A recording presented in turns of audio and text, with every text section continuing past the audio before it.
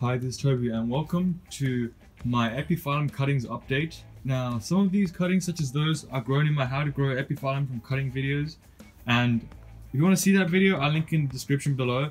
But I think I'm just going to do another update this year about, well, this season I should say, about my Epiphyllums.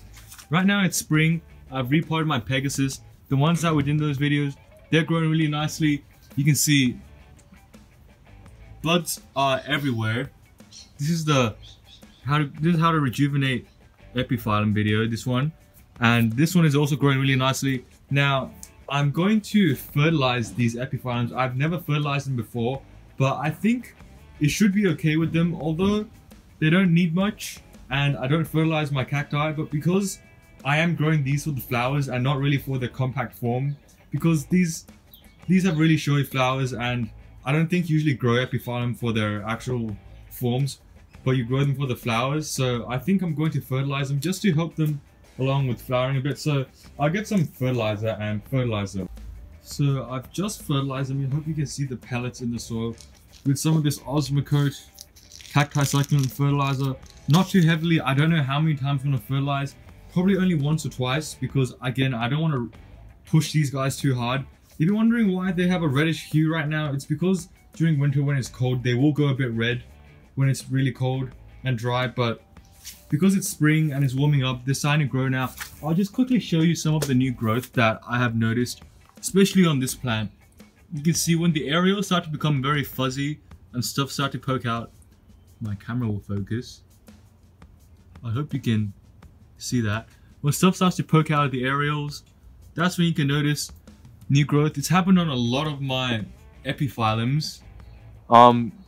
Not on the Guatemalense for some reason, but hopefully that'll grow a bit better. I might even take some more cuttings off this plant. But looking very promising this season, so yeah. So here's another Epiphyllum update. You can see I still have some buds staying on. The ones that are this big are probably going to stay on. These ones, not sure, but if you see any bud that's kind of small and red, kind of like that, they're probably just going to fall off. You can see if you touch them, they kind of come off. Same with those. You can see those have already dried up, so they can be just knocked off very easily. Same with that one. But once they kind of reach this stage, they don't usually tend to fall off. You can see a lot of them have actually reached this stage. So I'm quite impressed that we do have a lot of buds. And we'll see how many blooms we actually get this season. This looks very promising. So here's another update of the Epiphyllum buds.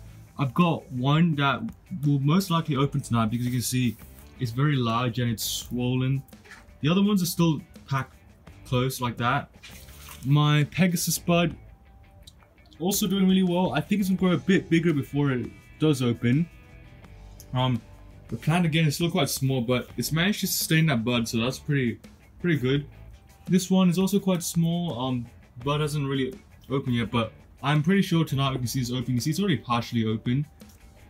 Initially I thought they were all going to open at the same time, but it looks like they're not. But yeah.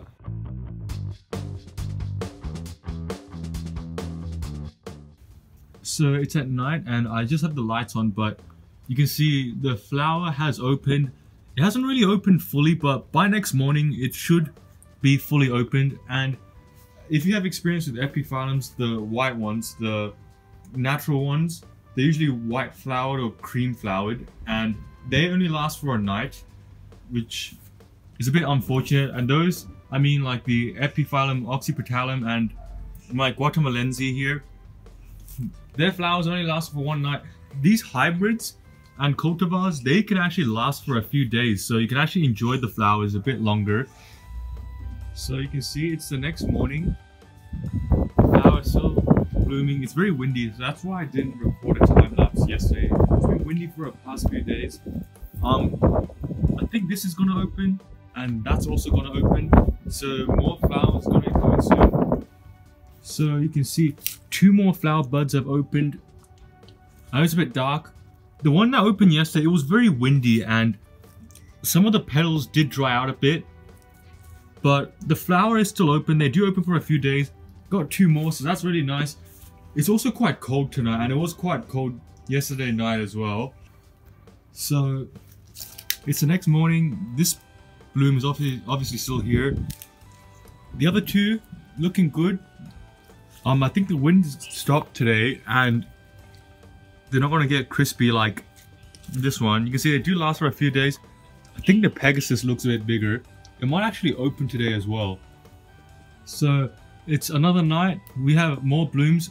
Only one bud is closed. All the other blooms are open. So I'm gonna quickly see what there is. The pink one I have here, they're all blooming. I have my Pegasus finally in bloom. It's not fully opened yet because this flower can get really big. So this is the Pegasus. You can see really nice. It's a bit hard to see because it's dark. I'll show you a better view next morning, but you can see nice red color. Now I have this one open and it's supposed to be a variety called Crown Prince. I'll show you the tag. This is when I bought it.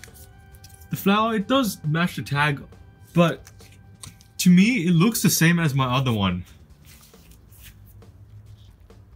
Could I tell you this flower is significantly different other than the pale petals? Probably not, but there's a really easy experiment I'm going to do.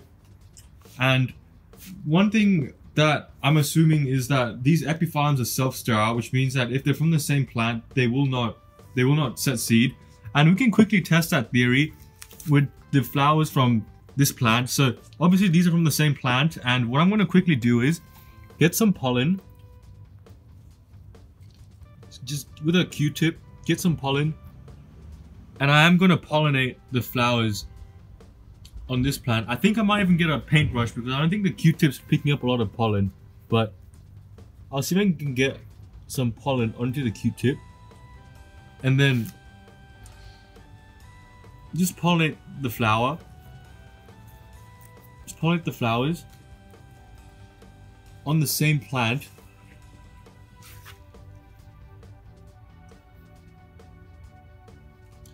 And if that doesn't set seed, that means it's self-sterile. So the next step is I'm going to get some more pollen from this plant.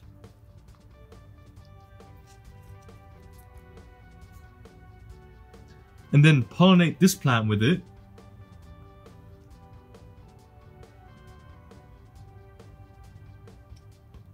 And see what happens. If this does not set seed, then that means theoretically they are genetically identical. I am also going to pollinate my Pegasus. I don't know if the stigma is actually matured yet. It's still closed, but I think it will open next morning. Let me just check my other Epiphyllums. I don't know what happened with the stigma on this one, but they do seem to open up. So I think I will pollinate that one next morning. But just in case, I'm going to do a quick pollination now, and we can do it again next morning. So just get some pollen, and I'm going to just put it in there, see if I can reach it. We'll do it again next morning, and we'll see if it sets seed. So it's the next morning, they're still out, very nice. Little bee doing some pollination work here. I will pollinate it as well after the bee's gone, but another bee has also gone around the entire set of flowers already, so I'm pretty sure there's been a bit of cross-pollination already done by the bees. But again, I just want to make sure I do get some seed. I'm going to cross these two. You can see the stigma is open, so I'm going to just use the Q-tip and rub it in. The bees kind of got the pollen everywhere, so I'm going to just pick it up from the bottom of this flower, kind of put it on the stigma there, get a bit more. Again, the bees have already done this, so this is just for precautionary measures because I do want to get some seed. Now with the Pegasus, let's get some pollen, put it in there.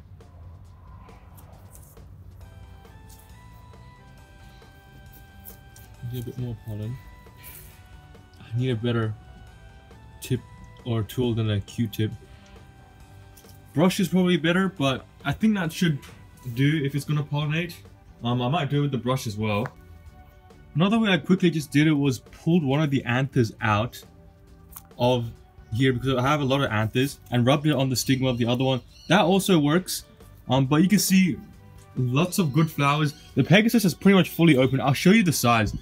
It's a lot bigger than my hand, and that is typical of this cultivar. The flowers are meant to be very large. Let's see if I can stand back and show you the flower, that flower compared to the others. You can see it's significantly larger.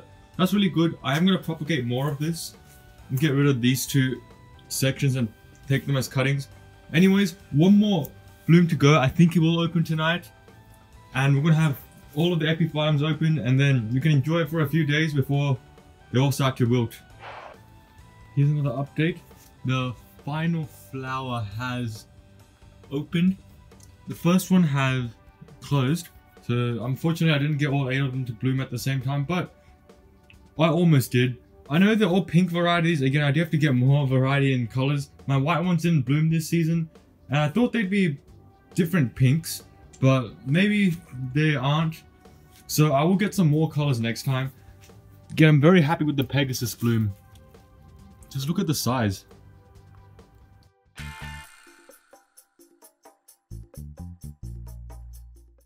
Here's an Epiphyllum update. All of the flowers have wilted. So far, by the looks of it, everything's producing fruit, even the ones I didn't pollinate.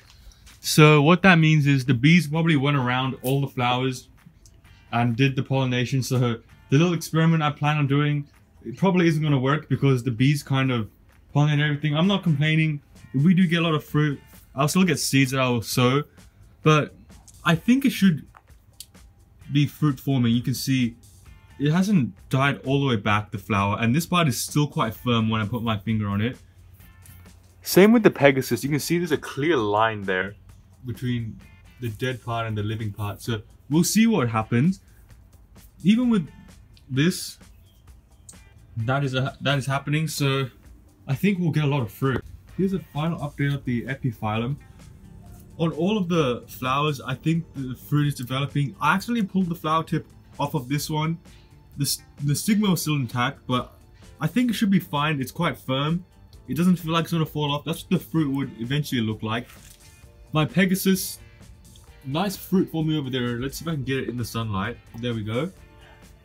Even this one, I don't think this was because I pollinated it. I still think it's the bees, because every morning when the flowers open, I would see a lot of bees just come around and kind of just collect pollen from each of the flowers. So I think the bees did most of the work and not me.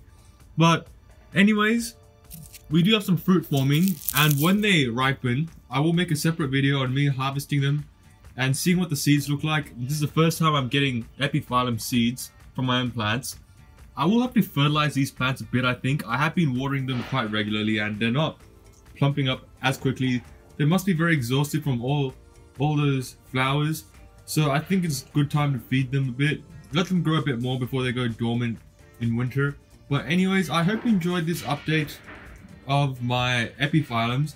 You can see that in 2 years, if you take good care of them, they can bloom for you from just a cutting. So I do recommend growing these yourself. I think it's a very interesting cactus. It's got very nice blooms. There's a whole bunch of colors you can get. Other than just the plain white ones, you can see the ones with color actually last a bit longer than those. But anyways, thanks for watching this video. Please like, comment, subscribe, and if you have any questions, leave them in the comment section below. I will check them. Anyways, thanks for watching this video, and I'll see you in the next one. Bye.